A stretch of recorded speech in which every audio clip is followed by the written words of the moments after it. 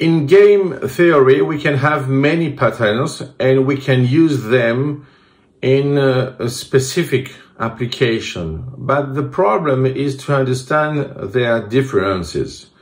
So, for example, imagine that we have a strategic mix. So we know that we have in reality different strategies, behavior, and we want to get a result with the combination of them. The idea is to have the same target, the same aim.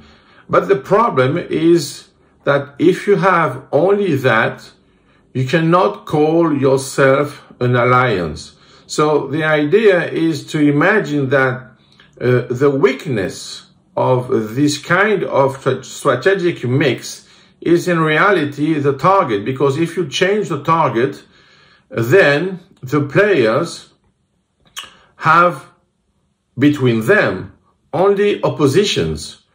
And in reality, we can see that the erasing of the target means the death of this kind of strategic mix.